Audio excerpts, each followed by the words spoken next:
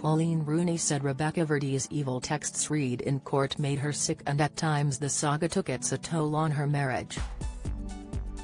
In a bombshell new interview with British Vogue, Wayne Rooney's wife has addressed the £3 million libel trial for the first time. Coleen, 37, was sued for defamation by Rebekah Vardy after she publicly accused the 41-year-old of being behind an account leaking her private information to the press, in her now infamous Agatha Christie reveal post. In the subsequent High Court case in 2022 between the celebrities, Coleen won, with Ms. Justice Stein ruling that Rebekah knew of, condoned and actively engaged in information being passed to The Sun. "The texts knocked me sick," Coleen told British Vogue. "They were just another level.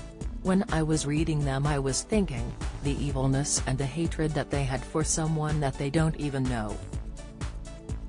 Inside Sir Michael Parkinson's infamously painful interview with Meg Ryan, she spoke about messages between Rebekah and her former agent in which the two discussed Coleen's late sister Rosie, who died from Rett syndrome in 2013 at the age of 14.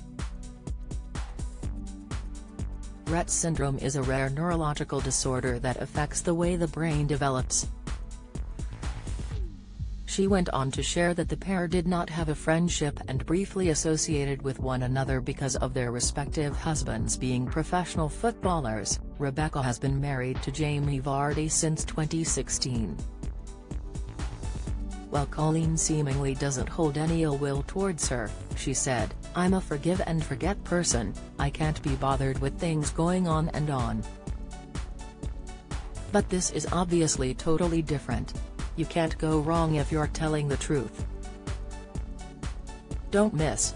A place in The Sun's Laura Hamilton hits back at criticism as fans question show. Latest, Michael Parkinson's wife's ugly warning that saved him from booze hell. Insight, Michael Parkinson's frail appearance left fans concerned. TV, Coleen admits the trial put an extra strain on her marriage to footballer Wayne, who supported her throughout the case. She said, "He was supportive, you know, but it took its toll." The mom of four said she would often be short-tempered during the court case despite her husband's attempts to reassure her that things will work out. She admitted, "We've had our ups and downs. Obviously, everybody knows. It's been hard to go through it in the public eye, but there has always been love there. If the love is gone then, you know, it's pointless. But if not, you've got something to work for. It's been a battle at times,